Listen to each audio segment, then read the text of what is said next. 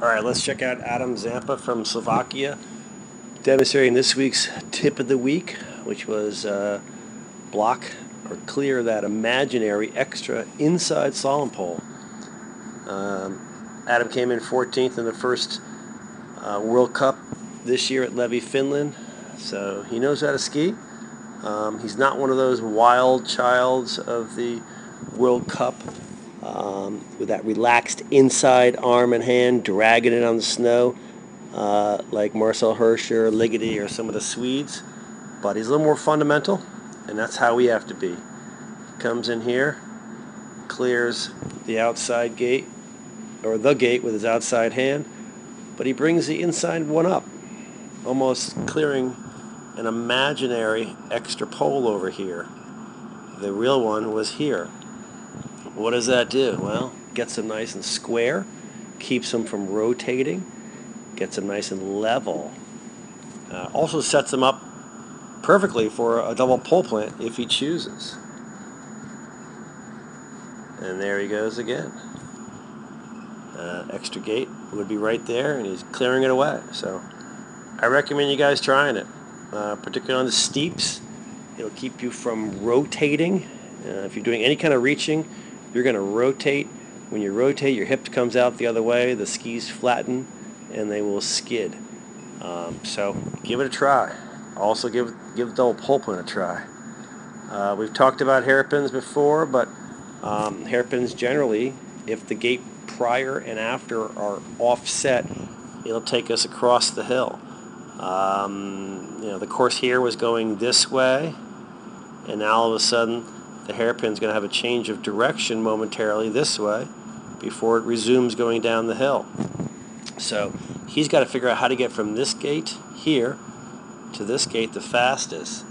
And the fastest is not going across the top of the hairpin and then try to run it straight and then back out here. It's going that way.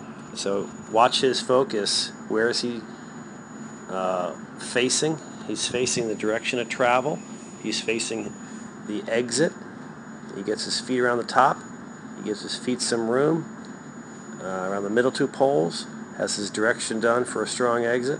And he was looking at this gate after the offset one after the hairpin the whole time. There he is again, blocking that imaginary inside pole. I mean, look how stable he is. He's got a great stance. Everything is happening from the waist down. Very quiet upper body.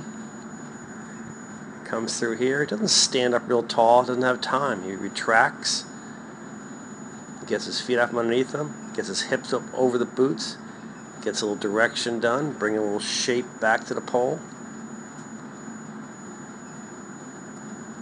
It's a beautiful skiing.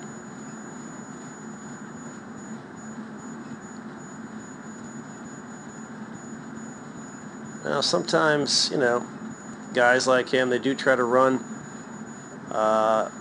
flushes too straight. And here's an example. So he's coming in. He really runs this one way too straight. On the exit, his skis are pointing kind of down the hill. He would have loved to have a stronger exit, giving his feet room with direction done. Because now you can see he's got to get them way out here. Watch the spray. He's a little late and low. He's late and low again. He's fighting to get back on line. So, if the gate after a flush or a hairpin is offset, we need to give our feet room, have direction done, have a strong exit. Can't fall in the trap of trying to run them too straight. This guy can snap off some slalom turns for sure. I mean, he gets on and off that edge quickly, short, powerful pressure, and off. And let's watch him in fast motion or regular motion. I mean, finish this off.